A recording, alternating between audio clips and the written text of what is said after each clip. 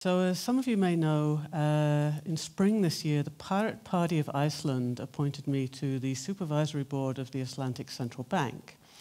And as a consequence, I have to say that I'm speaking today as a private citizen, and nothing I say should be in any way interpreted as being the opinion of either the central bank or its supervisory committee. So we all tend to take loans for granted. We never look at the small print. Pick out an apartment, go into a bank, ask nicely, sign on the dotted line, and hopefully live happily ever after. Do that in Iceland, and you could be making a terrible mistake that will haunt you financially for the rest of your life. And the reason for that is that a very common form of loan in Iceland is called TEDxReykjavik, a negatively amortized index-linked loan. And when Icelanders talk about these loans, they typically say nobody will ever believe how crazy they are, and I have to agree with them about that. If you know anything at all about finance, then the words negatively amortized are probably already ringing some alarm bells. Index-linked loans are loans that are structured so that at any rate of inflation above about 2 to 3%, the amount of interest that you're paying is linked to the rate of inflation, and this extra amount is added to the loan capital, the amount you owe. So instead of shrinking, like it does with every form of loan used everywhere else in the world, the amount you owe actually grows over time. And the result of this is that the amount you have to pay also grows over time. Now, as I said, anywhere else in the world, a negatively amortized loan is rightly regarded as a very risky, very dangerous way to borrow. And typically, they're supposed to only be for sophisticated investors. And sophisticated investor is a code word in the financial industry that typically means sucker.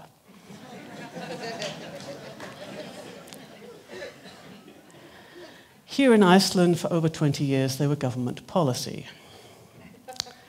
Now, you may be wondering how any country gets itself into a situation where they're making negatively amortized loans the only form of lending that anyone can take out. And to understand that, we actually have to go back over 45 years now to the breakup of the post-war financial regulatory structure, the Bretton Woods scheme, to which Iceland was a signatory member, which broke up essentially under the weight of its own contradictions in the 1970s. Most countries during this period experience a very high rate of inflation, but ultimately they recover from it. Unfortunately, here in Iceland, the government makes the mistake of printing money into an unregulated banking system. And the result of that is Iceland's first hyperinflation. Now, hyperinflation, as Venezuela unfortunately is currently finding out, is one of the most destructive forces you can unleash on any society. The rapid increase in the money supply and the corresponding rapid increase in prices very quickly breaks apart the invisible network of financial relationships that is essentially holding the economy together. And most countries don't survive a hyperinflation either economically or socially. Iceland, to its great credit, has actually managed to do this twice.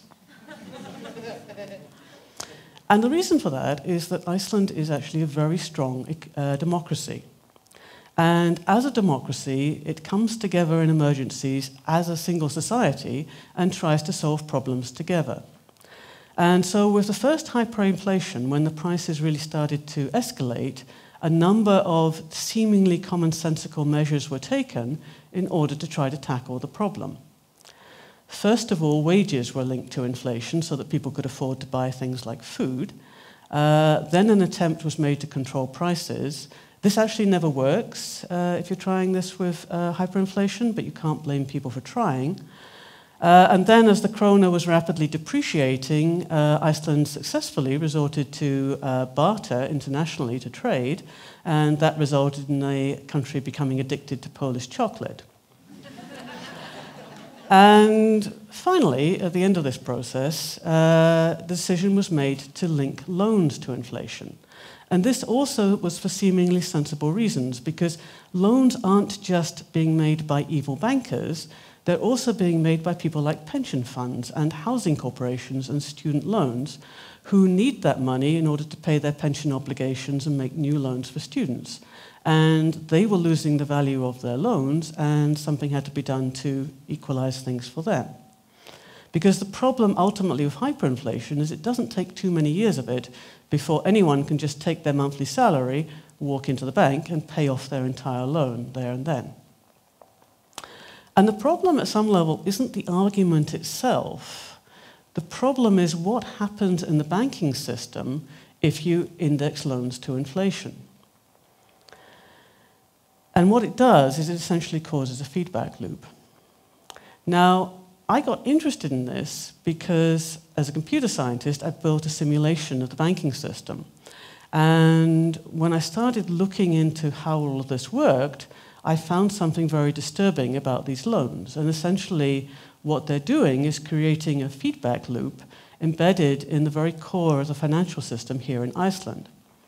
Now, feedback loops are fun if you're an engineer, but we don't typically recommend that they're used for critical systems, especially not like the banking system. A feedback loop is essentially when some sort of real-time process feeds back on itself continuously. So, for example, if you start heating the Earth's climate, you melt the North Pole, there's less ice there, the heat that's reaching the Earth, more of it is absorbed by the Earth and less of it is reflected back into space, so the Earth heats up even faster. And as this goes round and round, well, Iceland is getting noticeably warmer in the summer, Canada is probably also enjoying the heat, and Florida is going to end up having to be evacuated. That's the feedback loop. And the way index-linked loans work, well, the question is what exactly happens in the banking system if you link loans to inflation? Well, banking systems create money. I think most people understand that now. And people get a bit hot under the collar about this, but what they tend to miss out is that when you repay a loan, that money is actually destroyed, and also if a loan has to be written off. So most well-regulated banking systems actually exist in this state of slow and fairly steady expansion, and that's probably, in balance, fairly good for the economy. But what happens if you link the capital of an existing loan to inflation, and that you allow that to increase? Well, what happens in the Icelandic banking system is there's a matching increase in the money supply. That money is recognized by the banks as profits. It's paid out to their employees or to dividend holders as dividends. And that actually increases the money supply, that increases inflation. So these loans that are linked to inflation themselves cause additional inflation. And that's a huge problem. Now, if you talk to Icelandic economists about these loans, they typically credit them with being the thing that ended the first hyperinflation. There isn't actually any evidence for that. If you look at the monetary figures, what you see is that the money supply continued to increase several years after these loans were introduced. Eventually, the government stopped printing money. Slowly after that, the banking system started to stabilize. There were some additional feedback loops that had been introduced by linking in salaries to prices. And eventually, as the system was starting to slow down, everybody sat down in the national wage agreement and agreed to decouple basically prices and salaries, and inflation very rapidly dropped after that, and the system stabilized at the beginning of the 90s. One of the consequences of that is your personal experience of these loans depends very much on when you took them out. Take one out in the 80s, and you may well never pay it back, but at least your salary was directly indexed to inflation, so you could keep up with payments. Take one out in the 90s, a period of relatively low inflation here, and a very stable system, and although these loans are very expensive relative to their equivalent compound interest rate loans in Europe or in America, you could still probably keep ahead and pay back the loan appropriately. Take one out in the 2000s after the banking system was deregulated, and the second hyperinflation occurs between 2006 to 2008, and the resulting increase in the capital has pretty much wiped out financially most of the Icelandic households with these loans. In fact, most of the people with loans from that period have either defaulted on them, and over 10,000 households were foreclosed on here as a result of the 2008 crash, or they're in this zombie-like status of having to be forced to pay as much as they can every month by the bank, but with no real prospect of ever fully repaying the loan. That's bad enough, but one of the other consequences of the deregulation in 2000 was that compound interest rate loans also became available. So now in Iceland you have a choice. You can either take out an index-linked loan or you can take out a compound interest rate loan. All negatively amortized loans start off cheaper than their compound interest rate alternative because you're not paying enough interest to cover the full amount that you should be paying, so that additional amount gets added to the capital. But it doesn't take very many years of repaying, basically of that happening, before the resulting growth in the amount you owe overcomes the initial cheapness of the loan, and you end up paying considerably more than somebody who took out the compound interest rate loan did in comparison. But the thing is, the compound interest rate loan starts off being more expensive. So what's happening at the moment is that if you're well paid, if you're well off, you can afford to take out a compound interest rate loan, and most people do. If you're not as well paid, you are forced to take out an index-linked loan, a much more expensive loan, and one that you're at a huge disadvantage of right at the beginning. So we have a system in some sense where well-off, rich, well-paid people get cheap loans, and not so well-off people get very expensive loans, which doesn't make a whole lot of sense. But what this is essentially doing is creating a rapidly growing wealth gap, because the people with compound interest rate loans actually benefit from inflation. Their loan repayments are constant, and as their salaries increase, the proportion of the loan gets cheaper. And people with index-linked loans, well, actually those loans are causing additional inflation.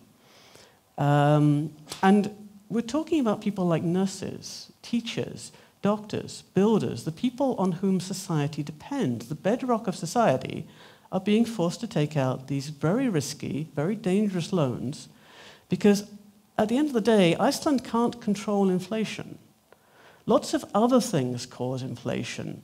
You know, if there's an oil crisis, if there's war in the Middle East, if there's a trade war, all of this can cause inflation, and it won't serve any economic purpose that these loans are linked to it and that the payments are suddenly escalating.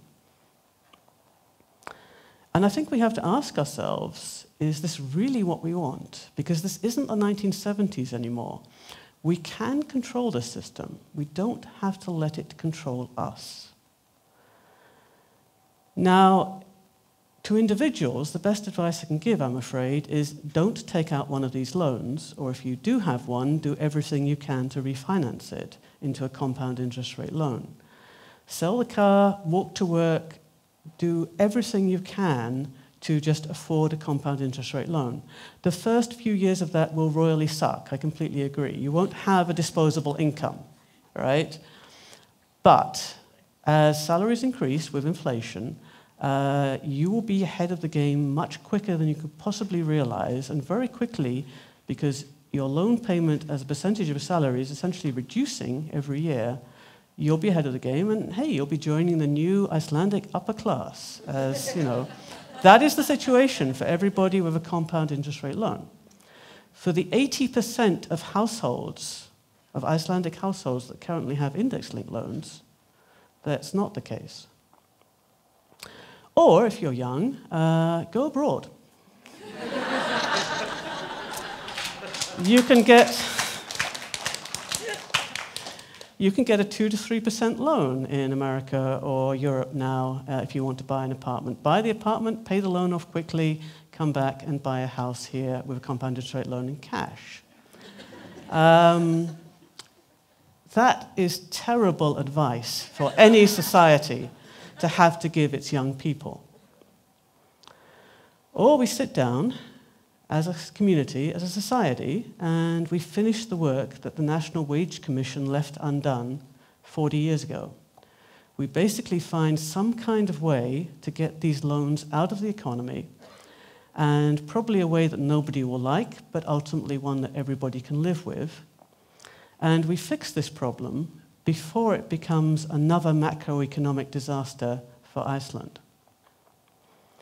Because otherwise, due to essentially a mistake that was made 30, 40 years ago, we are all going to be trapped in this evolving and rapidly escalating wealth gap that's being created by these loans.